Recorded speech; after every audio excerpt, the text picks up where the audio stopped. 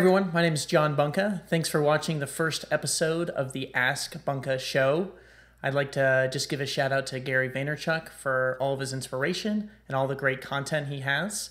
Anyway, let's get to it. Thanks so much.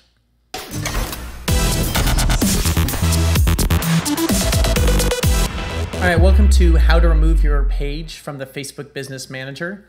This is an update video. This is the current video we have right now. And we're getting a lot of questions and feedback that we love, by the way, that Facebook has changed things, and they have.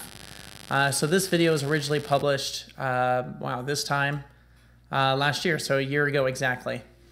So what I mean by Facebook Business is if you go to business.facebook.com, I'm a part of two businesses, so I'll just select mine. But you should see something similar to this, different stats, different pages. I've removed all my pages that I use from Business Manager, but added a few to kind of walk you through this. So if you have Susan's cat care business, you have Bill's plumbing, etc., they'll be in here, and I'll show you in this video how to get it out. How you know you're in Business Manager is there's a gray bar at the top when you're editing your pages or posting new updates. If I click over to Facebook here, you'll see to manage this page, I have to go to the Business Manager. So if I click this, it then brings me to same exact look and feel, but now I have a gray bar across the top and I can post updates here.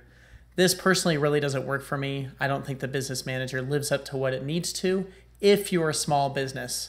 If you have tons of employees and you're larger and you need different permissions, Business Manager could be the way to go, but I still think it's easier just to do it straight from Facebook. All right, so how to get my FB for Business Update Facebook page out. I would go up to Pages here on the top left, click it. Under Settings, it says Business Manager Settings. Click that. It'll then show us the pages that I have in the back end here. So I have 3 of them. The one we want to remove is this one right here at the top. So I simply just clicked it. Now this used to be a lot harder, as you see in our previous video from last year. But now you simply click remove and it gets the job done. So I hit remove and it says, are you sure? And if you remove it, you won't have access to the Business Manager, which is what we want. So we're going to go ahead and hit remove. So now it's been removed and it shows me another page that's in here. Now if I just go to facebook.com, on the left-hand side, you'll have different favorites. But you see here under pages, I now have FB for Business Update, which is the one we're talking about. And now I can manage and control this page right into Facebook. Don't have to go to the Business Manager anymore, and I'm done. If you like this video, feel free to thumbs up below. Also, if you have any questions, subscribe and go ahead and ask us in the comments below as well. Thanks. Again, thank you so much for watching our first episode of the Ask Bunka show.